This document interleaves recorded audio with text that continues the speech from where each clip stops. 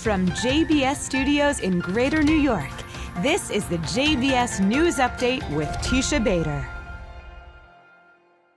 I'm Teisha Bader with the JBS News Update for Wednesday, September the 20th, 2023.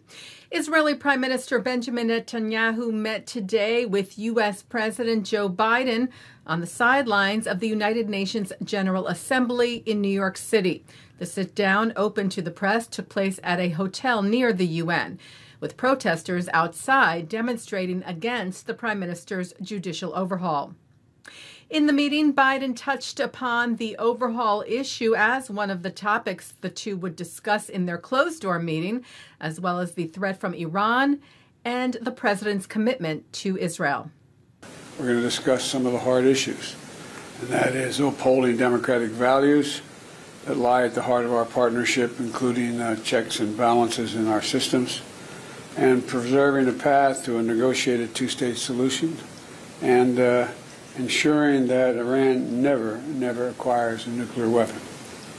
Because even where we have some differences, my commitment to Israel, as you know, is ironclad. The two also spoke on the potential of Israeli normalization with Saudi Arabia, with Netanyahu sharing his hopes of reaching that goal and reiterating Israel's commitment to democracy. I think that under your leadership, Mr. President, we can forge a historic peace between Israel and Saudi Arabia.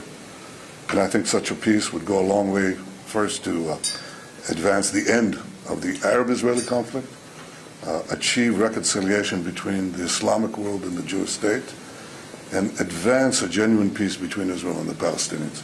And one thing will never change, and that is Israel's commitment to democracy. We will continue to uphold the values that both our proud democracies cherish. And I think that working together we'll realize the promise, roll back the dangers, and bring a better future for our region and the world. We can make history. Mr. President, with your leadership, we can make history. Together. Together. Together.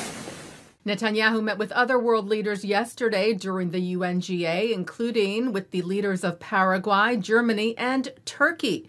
Netanyahu's first ever known meeting with Turkish President Recep Tayyip Erdogan, which took place at Turkish House in New York. The prime minister saying that ties between the two countries were improving and that the leaders decided to continue advancing bilateral relations in trade, economic matters, and energy. According to the Times of Israel, their discussion also included the potential of Israeli-Saudi normalization. Netanyahu also met with Ukrainian President Vladimir Zelensky, a sit-down described by both sides as positive. Netanyahu calling the meeting cordial, saying Israel remains committed to assisting Ukraine with humanitarian issues, including addressing the challenge of anti-personnel mines. Ahead of the Biden-Netanyahu sit-down today, a number of Jewish leaders and former Jewish organization leaders penned a letter led by the Israel Policy Forum to the president, sharing support, they wrote, for efforts to broker a normalization agreement between Israel and Saudi Arabia that, they wrote, tangibly advances prospects for a two-state outcome to the Israeli-Palestinian conflict. Signatories included, notably, President of the Rabbinical Assembly, Rabbi Harold Kravitz, President of the Union for Reform Judaism, Rabbi Rick Jacobs, and co-founder of Birthright Israel, Charles Bronfman. And staying at the UN, Israel's ambassador to the world body, Gilad Erdogan, was briefly detained after protesting during the speech of Iranian President Ibrahim Raisi to the General Assembly. Erdogan got up and walked toward the front of the auditorium during the speech, holding a sign that read, "Iranian women deserve freedom now." He said, "I waved in front of him," meaning Raisi, the picture of Mahsa Amini, who was brutally murdered about a year ago by the Iranian regime after she did not wear a hijab properly. Erdogan then made his way toward the exit of the chamber, where UN security escorted him out and detained him for a few minutes. Erdogan called the incident a new moral stain for the UN. Executive Director of United Nations Watch, Hillel Neuer, shared the post, writing, "One person at the United Nations stood up to boldly protest the butcher of Tehran," writing, "Bravo to Israeli Ambassador Gilad Erdogan for courageously showing the rest of the world what they could and should have done." Israel's President Isaac Herzog hosted a slichot, or forgiveness time event, just ahead of Yom Kippur, the Jewish Day of Atonement, which starts this coming Sunday evening, calling for unity at this time of crisis over the judicial overhaul.